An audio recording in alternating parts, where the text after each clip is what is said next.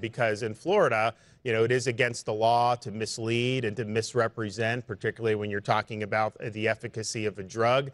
We see just recently, Florida got $3.2 billion through legal action against those responsible for the opioid crisis. And so it's not like this is something that's unprecedented. So today, I'm announcing a petition with the Supreme Court of Florida to impanel a statewide grand jury to investigate any and all wrongdoing in Florida with respect to COVID-19 vaccines. And we anticipate that we will get the approval for that. That will be something that will be impaneled, most likely in the Tampa Bay area, and that will come with legal processes that will be able to get more information and to bring legal accountability for those who committed misconduct.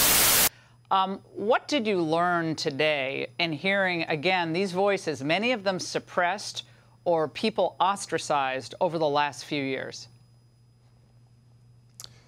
Well, Laura, like anything, I mean, you take an mRNA shot, and the way to view it is, okay, what are the benefits and what are the drawbacks? And it seems like our medical establishment never wanted to be honest with people about the potential drawbacks. And so you showed a clip from Dr. Ladapo down here in Florida and the analysis that he's done with people, particularly young men who've taken the mRNA shots. We, of course, had witnesses talk about their experience. And how are we in a situation? Yes, Florida, we banned vaccine passports almost 2 years ago. We banned the shot mandates for jobs and saved a lot of people's jobs. Nevertheless, throughout our country, you still have hundreds of universities in other states that are still mandating these boosters on these college kids, when any type of cost-benefit analysis would say the benefit from them taking the shot, as you alluded to,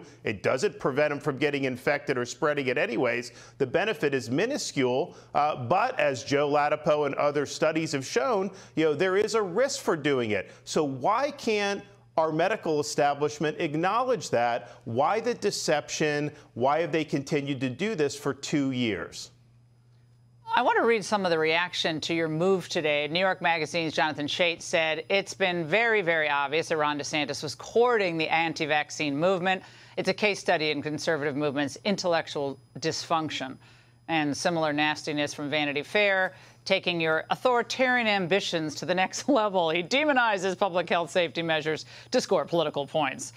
Governor, is your goal with this roundtable today to demonize public health and safety officials?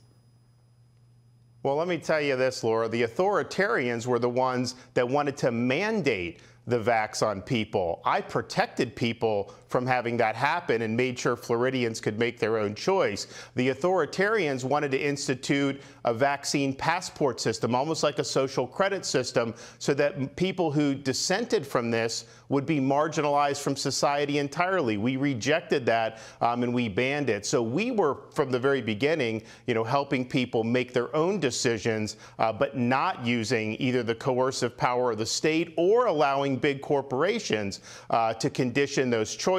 And so, look, at the end of the day, what we're looking for is to provide truth, to provide accurate data, and provide accurate analysis. And we had a great researcher from Denmark. You know, Laura, Denmark does not allow people under 50, unless they have pre-existing conditions, to get the mRNA shots, because they've analyzed it and said that the drawbacks outweigh the benefits. But they've also looked at all-cause mortality, and the researcher found that, yes, in some age groups there was a decline in COVID mortality after taking these, but there was then an increase in other types of mortality. So why have we not seen big declines in excess mortality since these things have been introduced? And so we have now a panel that we've created in Florida that is effectively going to function the way a CDC should function, and basically do evidence-based medicine, take studies seriously that counteract the narrative, and be willing to ask questions and go where the data leads.